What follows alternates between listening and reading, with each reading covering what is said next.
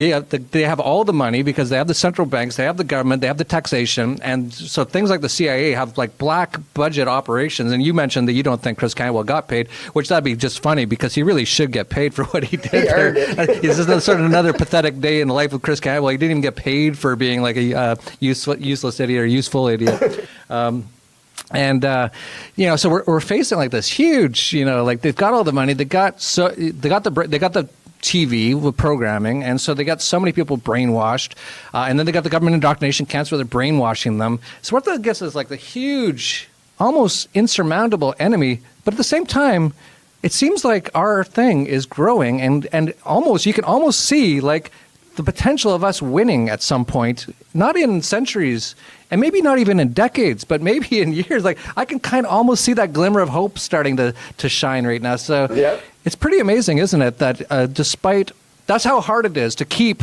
this craziness all going.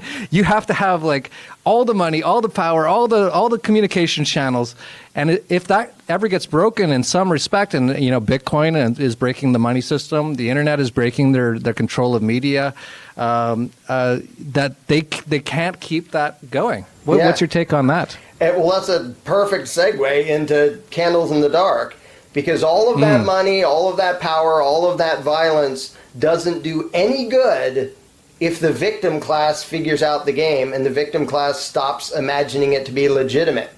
Because people say, oh, they have all those guns. They are vastly, massively outnumbered and outgunned by normal people with guns, in the U.S. at least. The difference is the normal people with guns are also brainwashed into feeling a moral obligation to bow to the state, so their guns don't do any good. It's like if you could, a carjacker is attacking an armed guy, but the armed guy thinks the carjacker is some holy representative of God and therefore has a right to steal his car. Well, then what good is the gun going to do you if you think you have an obligation to put up with being robbed? And that's the current state of things. But if the mindset changes, and it already has in a lot of people, but if it continues to change, you don't need to overthrow this big, powerful thing. And back when I was a statist and into politics and I viewed it as this massively powerful thing. Without the hearts and minds of the normal people, it isn't anything. Like, okay, now you have a few politicians in a corner telling us how important they are and how powerful they are, and 300 million people just going, no, you're not, bye.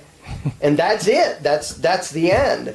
So people sort of, and I only came to realize the significance when I came to realize that the belief in authority is the entire problem. Because if the people, never mind what the politicians believe, I don't care. They can be tyrants and sadistic psychos. If their intended victims don't believe in political authority, don't believe in the divine right of politicians, it all just goes poof. You don't even need a revolution. Now, somewhere between here and there, when the control freaks get desperate and nasty, things will probably get ugly. When there's a number of people ready to disobey and resist, and a number of thugs ready to shoot at them when they do, things in between can get ugly. But in the long run, the entire game happens between the ears of normal people and changing their minds. And that's why Candles in the Dark is called Candles in the Dark. Each little candle representing a light of somebody understanding the truth of self-ownership and non-aggression, and then lighting another one and lighting another one. And when there are enough, it lights up everything, and we won. It's not like, then we can go have a revolution. It's like, then we don't need a revolution. You just step away from the monster and let it go.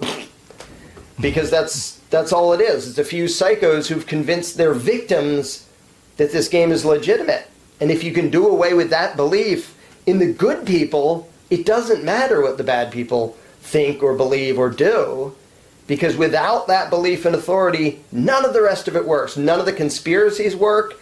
The fiat currency doesn't work. The taxation doesn't work. All the law enforcement doesn't work. The warmongering doesn't work. I mean, look at warmongering. It's two sets of duped authoritarian pawns killing each other while two sets of politicians sit back and go, look how dumb these people are. We tell them to go murder each other, and they do. And the day that they all go, look how dumb we are, they tell us to murder each other, and we do, is the day war ends. And that's all you need to make war end. And I think we are heading in that direction. And Candles in the Dark is just, another way that I think can help spread it, of teaching people to do the one-on-one discussions Because that's how a lot of people are already have and will continue to give up their statism, is just happening to have a conversation with somebody they know who's already an anarchist, and having a, if you can make it be calm and rational and actually get through to them, and there are ways to do that, unbeknownst to most people, including most anarchists.